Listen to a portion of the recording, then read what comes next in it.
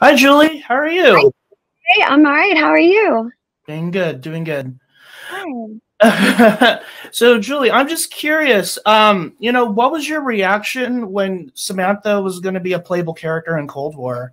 Oh, I mean, CJ, I lost my marbles. I really like because having played her as a little girl and for so long, I always wanted to see where her story could go. It never occurred to me that she'd become an adult. But once she did, and we started moving in the direction of sort of exploring her story, again, I never really let myself hope that she could become an operator, but a lot of fans would let me know, we really hope, we really hope.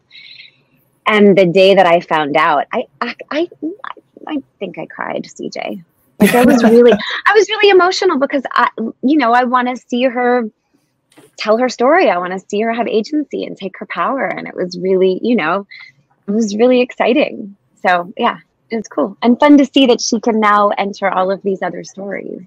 Mm-hmm. For sure. And Yeah. also, I'm just curious because since Cold War is set in the 80s, I'm just curious, what do you think, like, what kind of music do you think she would be listening to?